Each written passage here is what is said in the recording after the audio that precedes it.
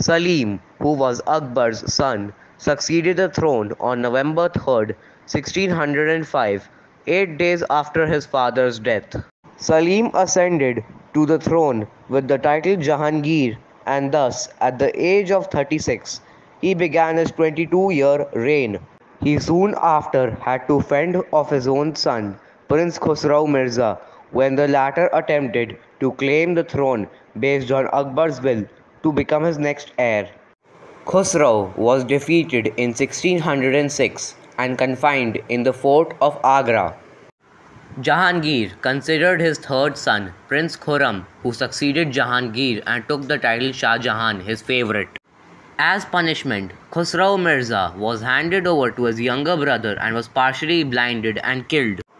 In 1622, Jahangir sent Prince Khurram to fight against the combined forces of Ahmednagar, Bijapur and Golconda.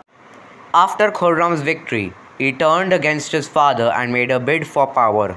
Khurram murdered his blind older brother Khusrau Mirza in order to smoothen his own path to the throne.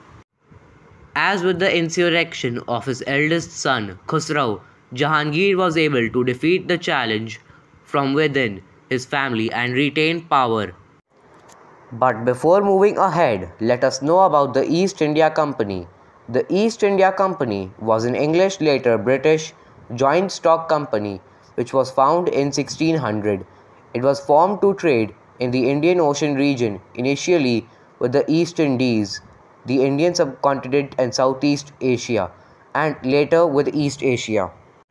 Later on, the East India Company persuaded King James to send Sir Thomas Roe, who was an English diplomat, as a royal envoy to the Agra court of Jahangir. He resided at Agra for 3 years until 1619. At the Mughal court, Roe allegedly became a favorite of Jahangir. The immediate result of the mission was to obtain permission and protection for an East India Company factory at Surat.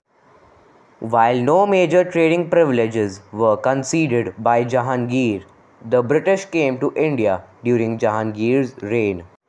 Jahangir had 9 wives. His favorite wife was Noor Jahan. She had coins in which her name was imprinted and was a woman of remarkable strength. She was witty, intelligent and beautiful, which was what attracted Jahangir to her. She saved Jahangir from Mahabat Khan, a rebel.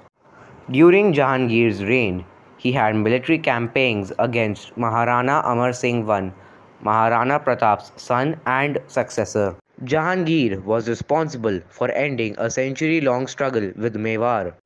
A campaign against the Rajputs was pushed so extensively that they were made to submit with great loss of life and property. In 1627, Jahangir passed away while travelling from Kashmir to Lahore. If you haven't yet, please like, share and subscribe to my channel.